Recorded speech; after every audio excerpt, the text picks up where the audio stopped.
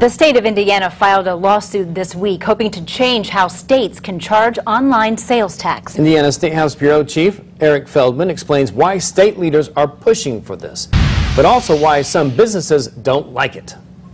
For the couch potato or the last-minute shopper, with one click, you can find seemingly anything from clothing to live ladybugs. But right now, Indiana residents only pay online sales tax for Indiana businesses, thanks to a U.S. Supreme Court ruling from 1992. Indiana filed a lawsuit in Marion County Court, the first step to try to make a new state law constitutional, requiring all businesses selling to Hoosiers online to pay the state's sales tax. I understand where they're coming from. They see all the revenue they're not getting. A study from the Indiana Fiscal Policy Institute in Ball State says Indiana lost $77 million from out-of-state online businesses back in 2012.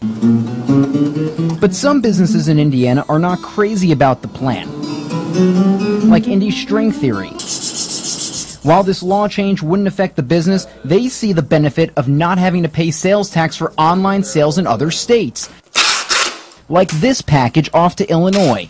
It helps our bottom line. Others say they're concerned other states will follow Indiana's lead if the courts reverse its findings, and then they may have to figure out the sales taxes for 50 U.S. states. There's a slippery slope, certainly, that business will have to suddenly become a tax expert on all the different states. Potentially head spinning. We would have to then program all of the sales tax information from each state into that, so it therefore charges the correct amount for each state, and then we would have to go back with it, and file with all of the different departments of revenue.